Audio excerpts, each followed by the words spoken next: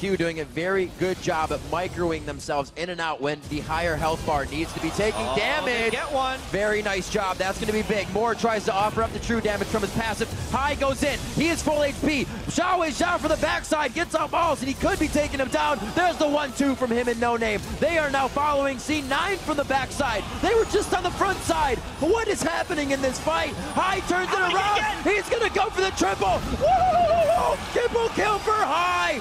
13-14. 44 minutes in, and Meteos is saving the base.